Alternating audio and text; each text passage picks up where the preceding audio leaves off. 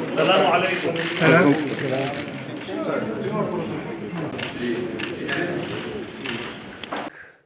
سيد الرئيس المجلس النواب المغربي، تبارك الله على الجلالة الملك محمد السادس نصره الله. تبارك الله على الشعبين المغربي والإسرائيلي. تبارك الله عليكم وشكرا جزيلا لكم. الصحراء مغربية. أنا فرحان بزاف هذا اليوم في المغرب ديالنا. هذا نهار كبير. I'm very happy today in our Morocco. This is a great day. Let me thank God Almighty that brought us to this day, and I will say it in Hebrew with your permission. ברוך אתה אדוני אלוהינו מלך העולם שהחיינו וקיימנו והגיענו לזמן הזה.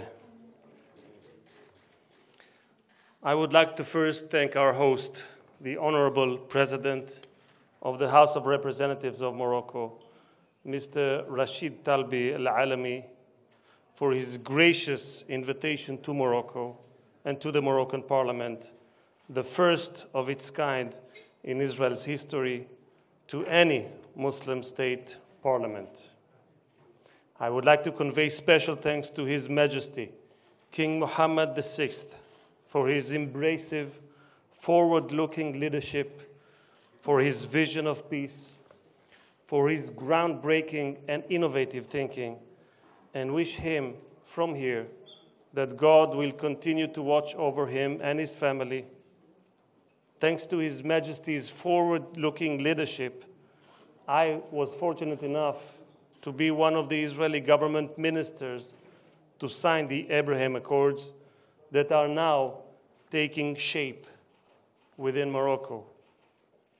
His Majesty's significant role as President of Al-Quds Committee and the trust he gains from all sides gives him not only the deep understanding of the area and the challenges that we are all facing, but also the right position to be able to mediate between the State of Israel and the Palestinian Authority towards peace, which we all wish to see with our own eyes in our lifetime.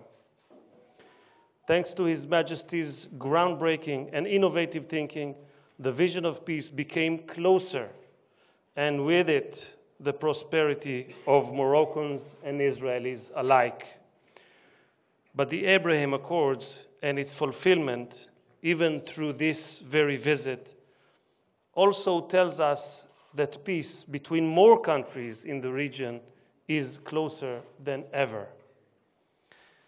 As I arrived to this lovely building through Avenue King Mohammed Al-Khamis, I remembered his words that echo in the historical memory of our nations shortly after the establishment of the State of Israel that just celebrated 75 years of independence.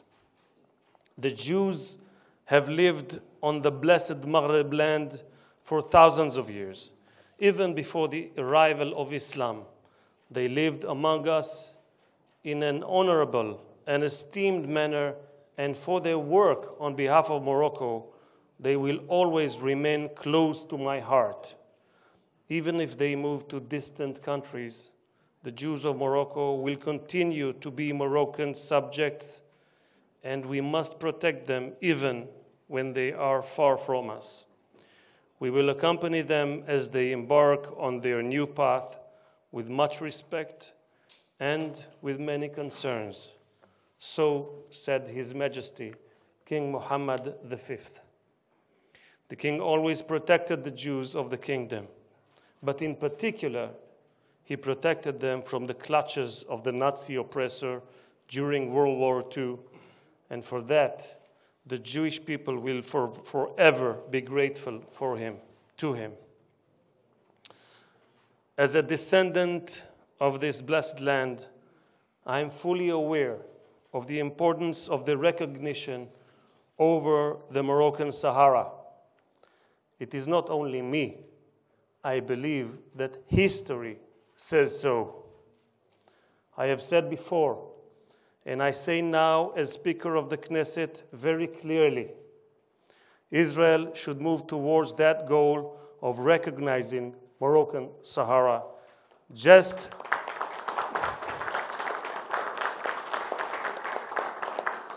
as our closest ally, the United States of America, did as it signed the historical Abraham Accords.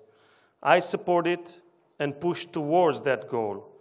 I can tell you that there are currently serious discussions between our governments on the matter, and I believe that Prime Minister Netanyahu will be announcing his decision in the near future. In the meantime, there is much to do in order to upgrade the Morocco-Israel bond, mutually open a full-scale embassy, deepen and strengthen their cooperation at all levels and fields: agriculture, tourism, security, water preservation and desalination, employment, and many, many more. This historic parliamentary visit and the signing of the Memorandum of Understanding, which you have all witnessed, between parliaments, will pave the way to all of this and more, inshallah. And I will always cherish it in my memory. To mark this occasion, I will present the world's smallest Quran, produced by nanotechnology, to my Moroccan counterpart, President El-Alami, a symbol, please, Hanan,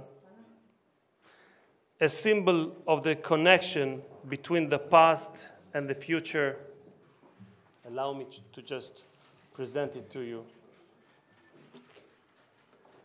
This small square, right there, it is the smallest Quran in the world. And I present it to you, Mr. President. Yes.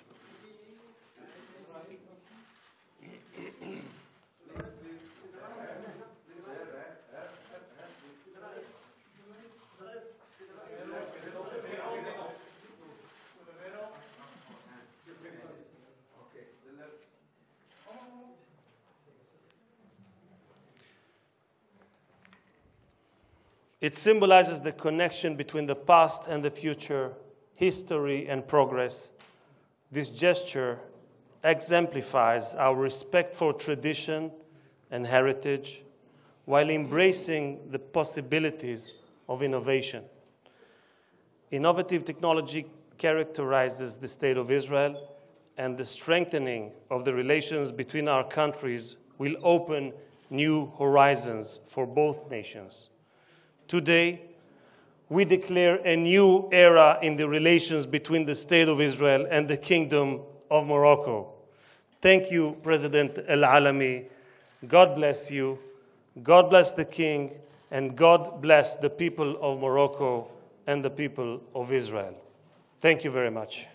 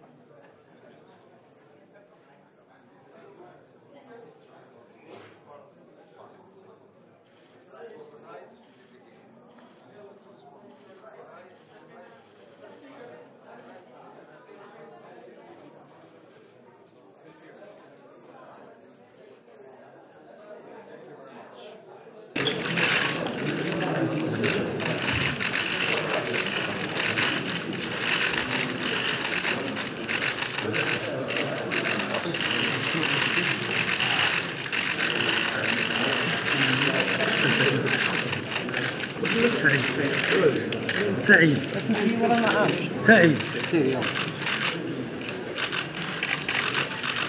تحط يدك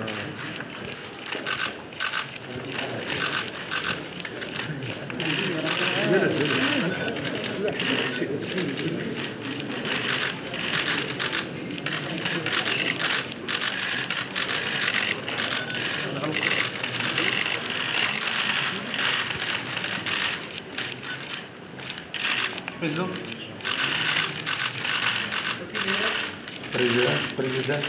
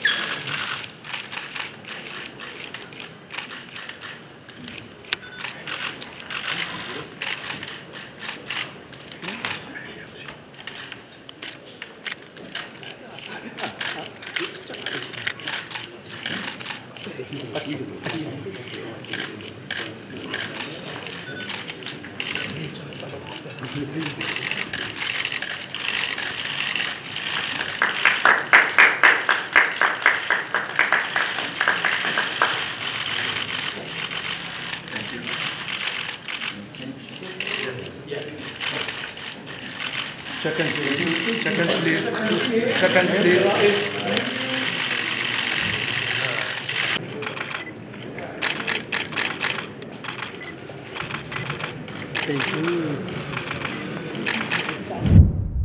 باش يوصلك جديد فيديوهات الأنباء تيفي تابونوا معنا في لاشين يوتيوب وفعلوا الجرس.